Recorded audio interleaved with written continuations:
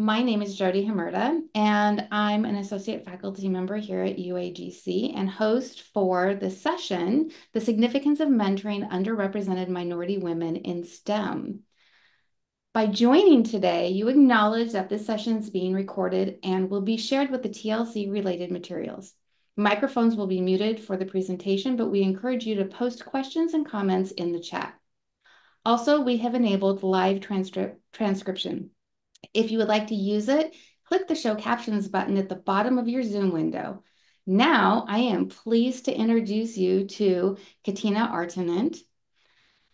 I has been such an incredible journey serving as her chair, and I'm so pleased to call her a close colleague. Please take it away. Thank you so much, Jody. I really appreciate the introduction, and I am so excited about this topic. I have been researching and living in this space for quite some time, and I'm so excited to be able to present this here at TLC. So, a little bit about myself. Not only am I a doctoral candidate at UAGC, studying org development and leadership, I'm also an HR technology platform engineer, as well as a talent ambassador and a peer mentor, as well as a college preparedness advisor to families.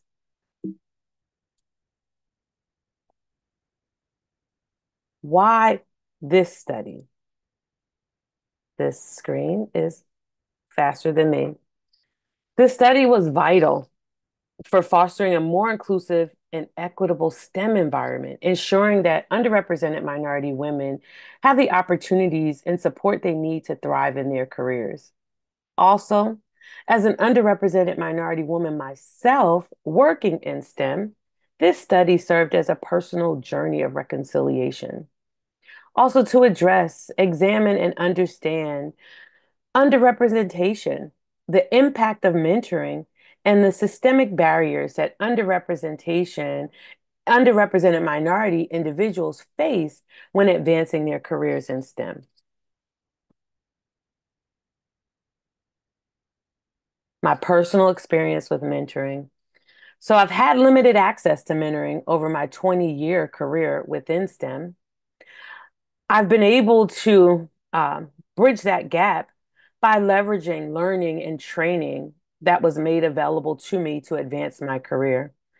My career progression mainly came from sponsors or job change.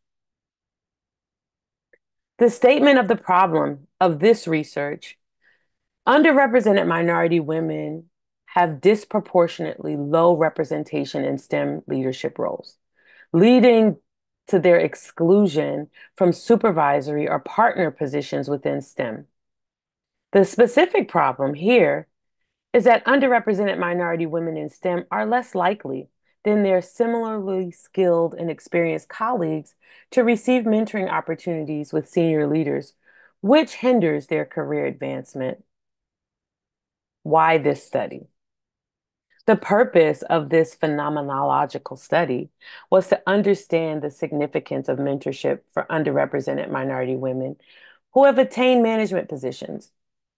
The study aimed to help practitioners and scholars enhance hiring practices, leadership development, and perceptions of underrepresented minority women in STEM leadership roles. Also, it sought to assist practitioners in recognizing how the intersectionality of race and gender influences existing mentoring programs. My research questions. The first one is, what are the lived experiences of underrepresented minority women working in STEM managerial roles in the New York tri-state area concerning the role of their mentoring opportunities they had to advance their careers?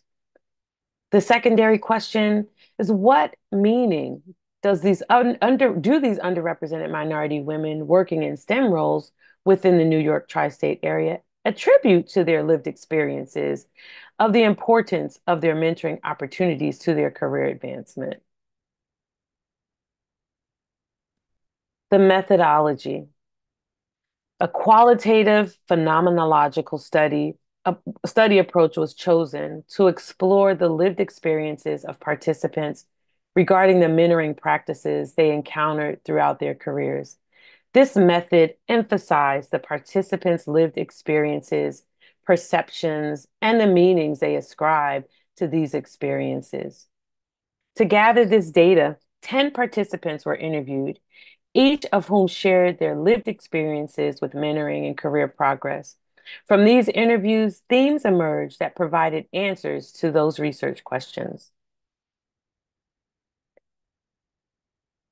The findings from the study, we tied them into themes, which wrapped up into these two research questions. So for the first research question, the lived experiences and mentoring opportunities, the three themes that emerged were identity and underrepresentation, how underrepresented minority women's sense of underrepresentation shaped their mentoring experiences and career opportunities. The second theme was development and leadership. Mentoring contributes to the development of leadership skills, we found. Also, mentoring in career progress. Mentorship was pivotal in career progression. The second research question and themes were the meanings that were attributed to the mentoring experiences. One theme, the development in leadership. Leadership skills developed through mentoring are seen as crucial for career advancement. Professional relationships. Success was often attributed to strong mentoring relationships. And the final theme in this study, personal and emotional responses, how the emotional reactions reflected the significance of mentoring. The conceptual framework that was used for this study was critical race theory and intersectionality. Critical race theory examines and addresses the ways in which racism interact with other forms of social stratification and impact society. Intersectionality emphasizes the interconnected nature of race and gender, illuminating how these intersecting experiences create unique forms of compound privilege and discrimination. So, from the study, we found that mentorship, advocacy, and supportive networks significantly influence career advancement. Effective mentorship must address both systemic barriers, which is critical race theory, and compounded challenges of intersecting identities, which is intersectionality. Critical race theory and intersectionality provide a crucial framework for understanding the systemic and compound challenges faced by underrepresented minority women in STEM, underscoring the importance of comprehensive mentorship and advocacy in overcoming these barriers. Here are some implications for practice, specifically around mentorship programs. They should be tailored, matching underrepresented minority women with mentors who share similar backgrounds and experiences. Also, to address the specific challenges by creating programs that tackle distinctive issues faced by underrepresented minority women in STEM, and target the content in these mentoring programs to design training that specifically address precise issues faced by minorities in STEM, and foster inclusivity, create a supportive environment through informed diversity training.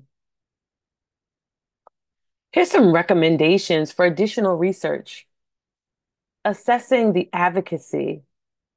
This mouse is just busy. Assessing the advocacy and policy, the impact of the policy. Study more representation and experiences. Examine systemic issues and investigate systemic racism. My closing thoughts: begin with the end in mind. In any type of STEM related work, there's always ideation, thought around developing a solution. If we start with the diversity of thought, that includes underrepresented minority women think it would be a better outcome. Consider equitable solutions, mentoring matters, and representation rocks.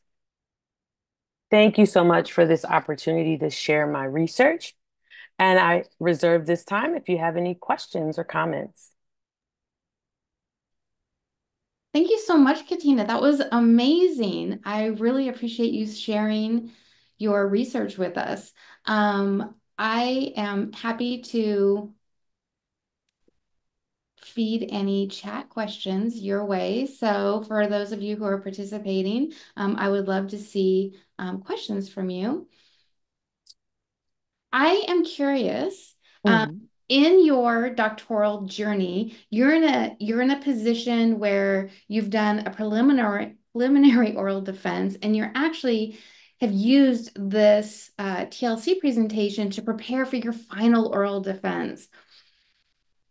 What changes do you feel as a student doing research for the first time? How did you feel in giving today's presentation on this topic versus how you felt speaking about a lot of the similar things in your preliminary oral defense? I am more confident today than I was in my preliminary oral defense. My preliminary oral defense, I feel like I was more at the mercy, like, please let me continue. And now in this stage, I'm confident that I've done the justice as an instrument for this research, for this topic, for the participants to say that it's about finished. And the findings were extraordinary, substantial, yet there's still more work that needs to be done. But for this point in time, I'm confident that uh, I've been able to articulate the research, articulate the findings, as well as some things that we didn't expect to see.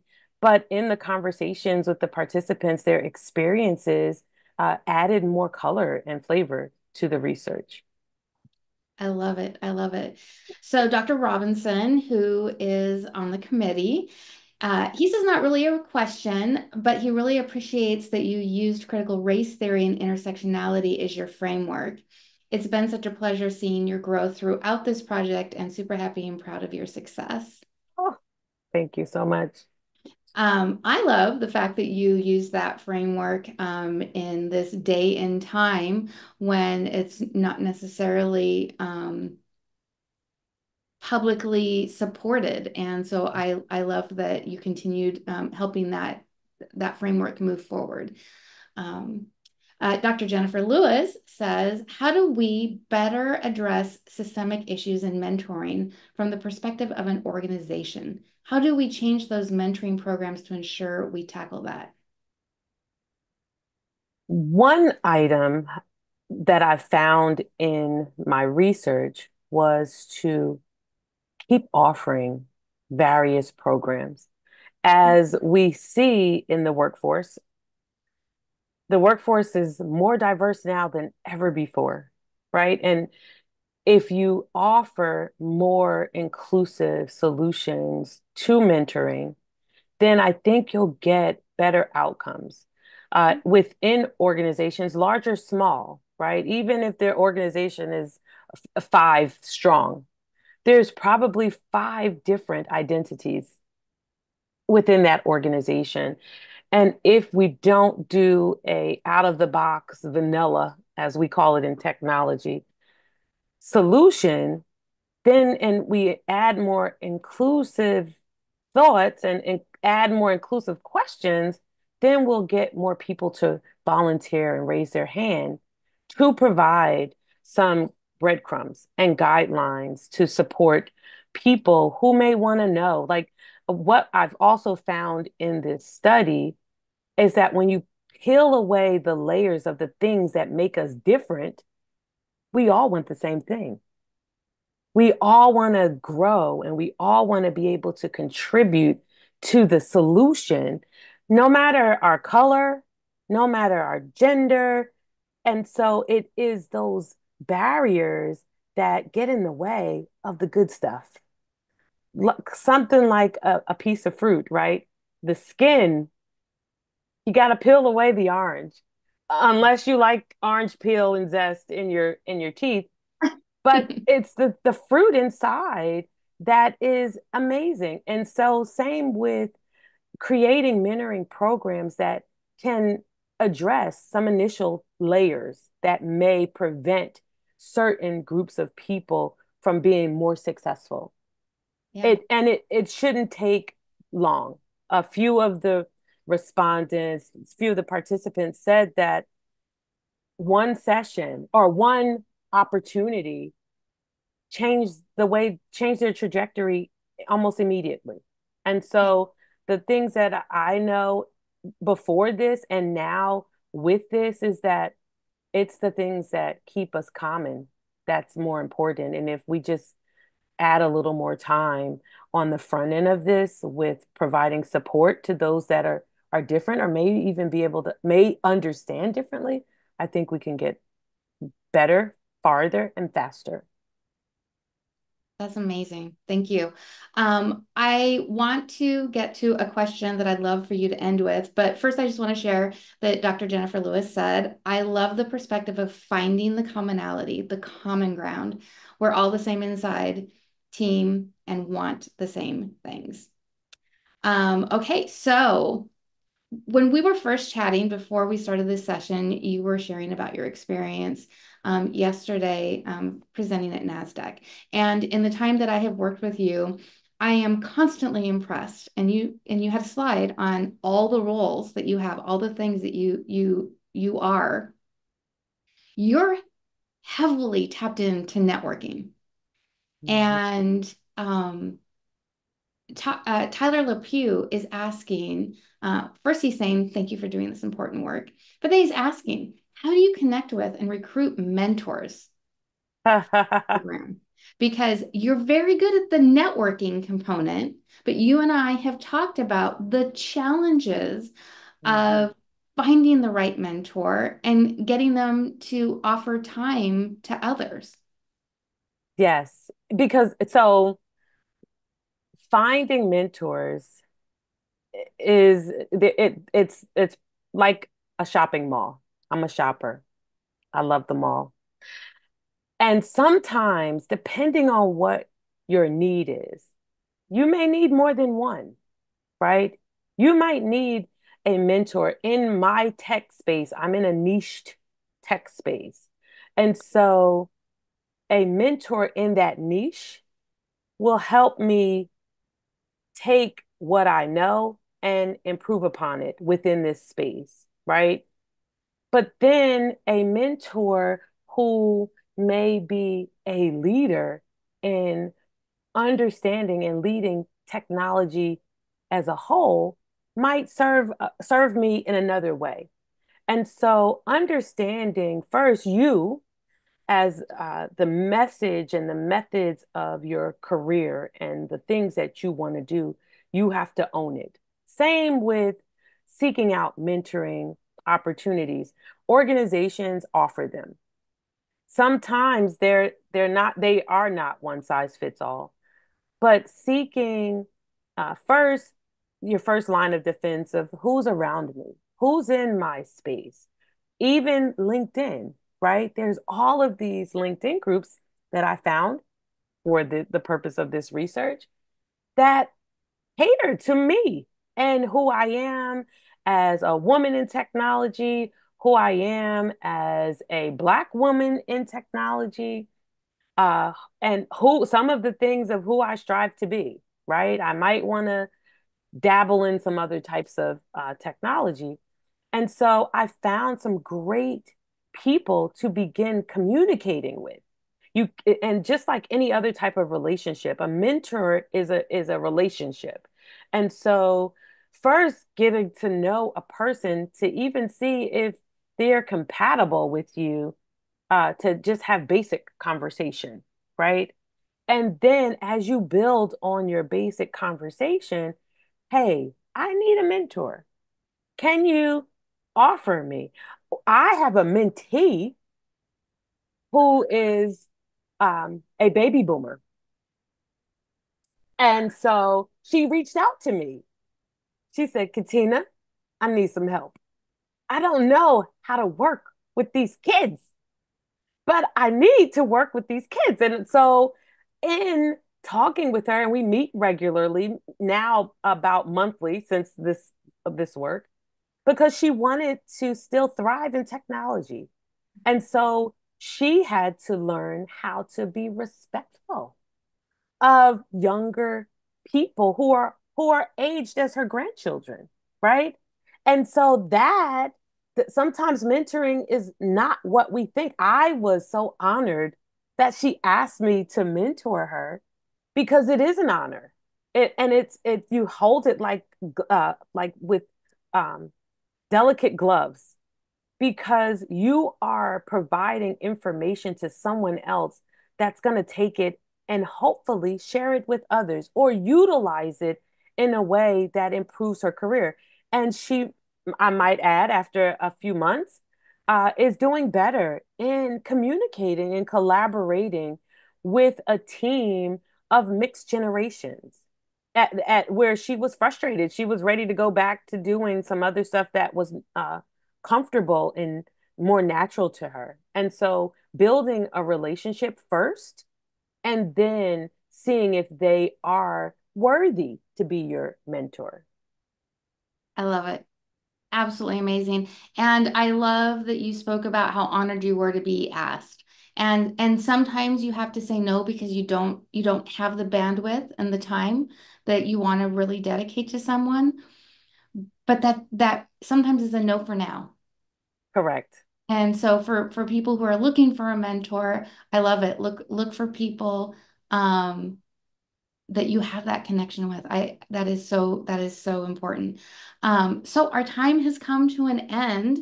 So thank you so much, soon to be Dr. Artenant. And thank you to the audience for your participation in today's session. Please use the survey link in the chat. I just posted it to nominate TLC presentations for conference awards and share your feedback on this presentation. It has been such a pleasure, and thank you just so much for being here today. Thank you so much. I appreciate this opportunity. This is awesome.